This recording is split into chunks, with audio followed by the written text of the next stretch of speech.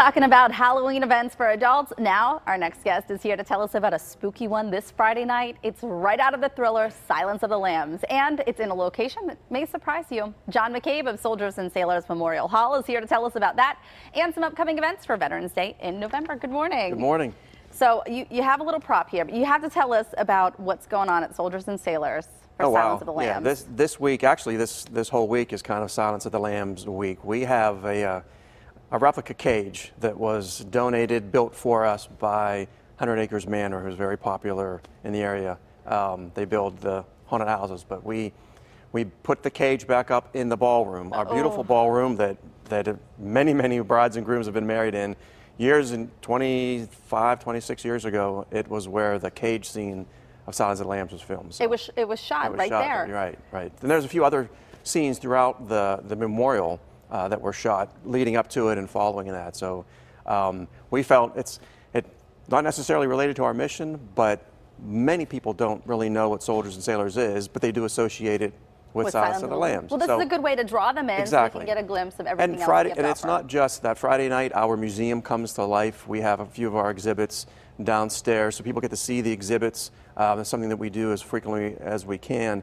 But they're going to be coming to life in a way that's more Halloweenish, so to speak. So what can people expect Friday night to celebrate Silence of the Lambs? Just a quick 2-hour happy hour. We have cash bars, so you can walk around with your drinks and check out the exhibits. Check out, then go upstairs and check out actually where the cage is. We have one of the actors who was in the movie, Sergeant Pembury, who was involved in that very iconic scene. He is going to be visiting with us. Hannibal Lecter sometimes shows up himself. We have our own version of Hannibal Lecter with a mask. And you brought the mask. Yeah, Oh, yeah. See, I'm already creeped out. That's our military version of Hannibal Lecter's mask. It's actually a protective mask, a military protective mask. Well, so there is so much more going on, and this sounds like such a fun night and gets you into the Halloween spirit. But coming up later in the month of November, you have something called the Cannonball, and this is so much fun and such a great way to, like you said, kind of bring awareness to what your mission is. It is. It's our fundraiser. It's an annual fundraiser for us, so we look to fill our ballroom as best as we can. It's a formal gala this year. Tuxedos are optional, formal optional, so you can wear a suit if you choose, and just a regular cocktail dress, kind of dress for a wedding. But we have lots of military there. We're welcoming home, a special theme, welcoming home veterans from Afghanistan and Iraq. Wow. We really haven't had a welcome home. Honoring Jack Wagner, who is a very much a supporter of veteran issues, so we'll be honoring him that evening. But we still have lots of tickets available, lots of space available, so it's a great way to dress up, enjoy the museum, enjoy the memorial, and enjoy a gala. And there's a band, a sit-down dinner as well, and a cocktail hour at the museum.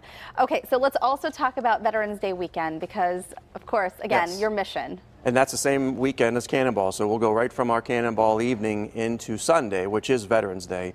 Normally we're not open on Sunday, but we have to be open on Veterans Day, and we are open to the free for the public beginning at 11 o'clock, and we're starting it with actually a national event that's happening, Tolling of the Bells, Bells of Peace. It's marking the end of World War I, 100th anniversary of the end of World War I. So around the country they will be tolling bells. We will be doing the same thing with a replica or with an artifact from our collection that was on the USS Pittsburgh submarine, and that starts at 11 o'clock, open free to the public. And we have a few new World War I exhibits that will be on display for the first time, including a collection of rare, I think it's 102 insignia patches from World War I. It's really, truly an incredible place. Thank you. You guys do a great job there. I get to work there every day. It's pretty cool. It's pretty cool. Well, thank you so much for joining us this You're morning. welcome. Sounds like a lot of fun stuff going on.